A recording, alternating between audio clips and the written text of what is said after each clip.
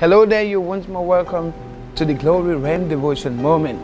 This is this is the moment the glory of God comes upon your life, turns it around, and something beautiful happens to you.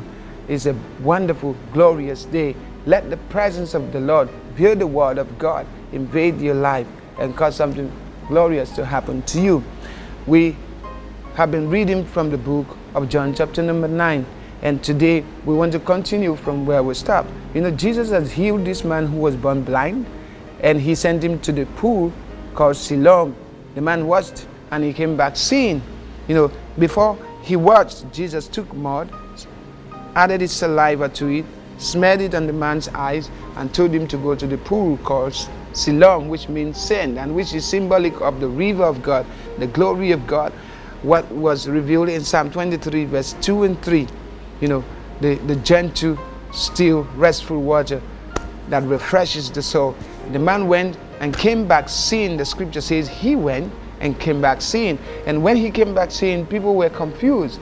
Some said, "Is the man?" Some others said, "No, he's not the one." And he said, "I am."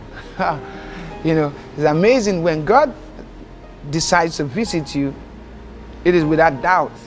And it will be too ungrateful of us not to let people know what the Lord has done.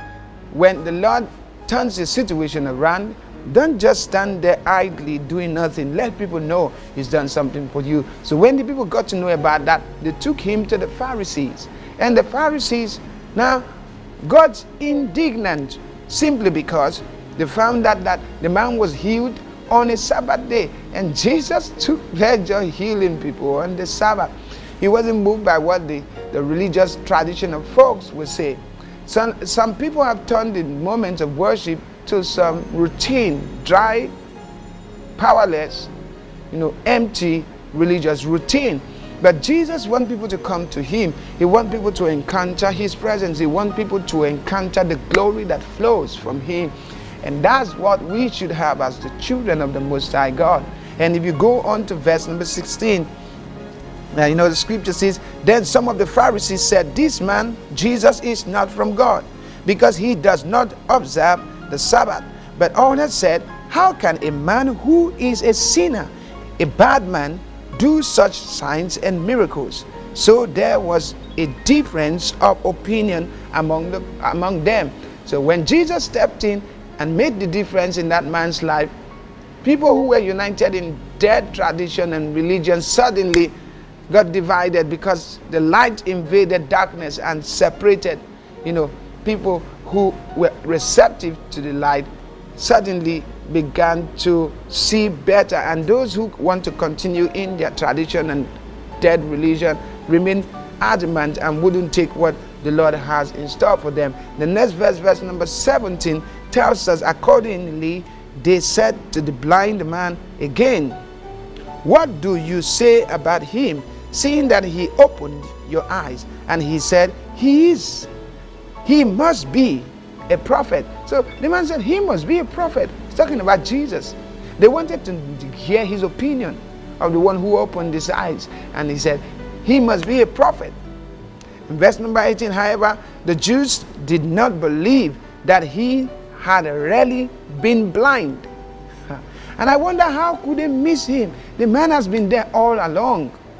They didn't really believe that he's been blind and that he had received his sight until they called, that is summoned, the parents of the man. So they called for his parents, and this is amazing. It got more interesting. Verse number 19 reveals that they asked them, is this your son whom you reported as having been born blind?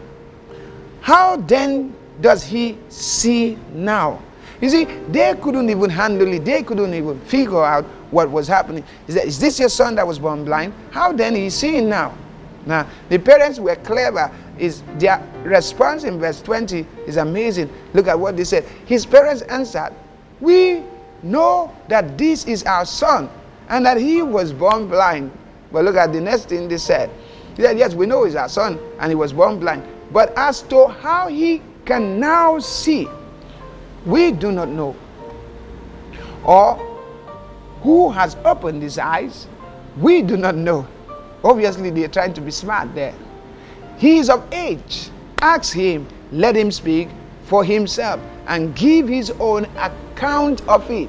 See, the parents don't want to be involved in the controversy and in the fight that was between the Jews and Jesus. Now, to me also, they love the tradition much more than they love what has happened to their son. And there are parents like that. The glory of God, the presence of God is visiting their children, visiting their home, but for fear of being of offending certain persons in certain positions, men of authority, they would not give the glory to God. They just want to try to kind of explain it away. The parents took back the responsibility to their son. Said, ask him, he's of age. In verse number 22 says, his parents said this. His parents said this because they feared the leaders of the Jews. Fear is the reason why they said so. For the Jews had already agreed that if anyone should acknowledge Jesus to be the Christ, he should be expelled and excluded from the synagogue. Now, a lot of persons have decided to walk by fear instead of by faith. Some people love the tradition and the religion much more than they love the manifestation of the person of Jesus. They would rather, die for a tradition, they want to die for a dead tradition and lifeless religion. And they fail to get contact with the fountain of life. And they miss it all. They miss it. Verse number 23 goes on to tell us, and this is what it says, on that account his parents said, he is of age. Ask him. And it's amazing. Do you have reasons to avoid the reality of what Jesus is doing around you? Some folks have said there are no miracles, that miracles stopped in the days of the apostles.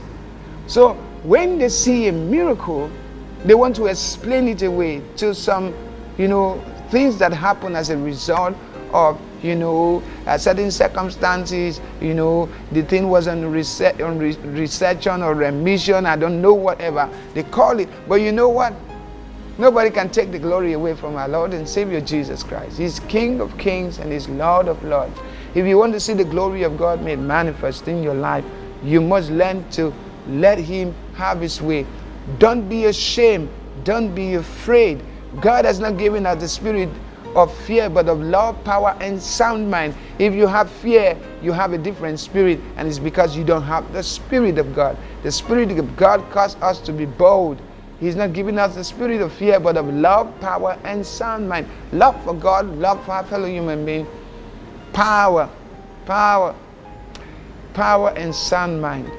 If you want to have that, all you need to do is give your life to Jesus.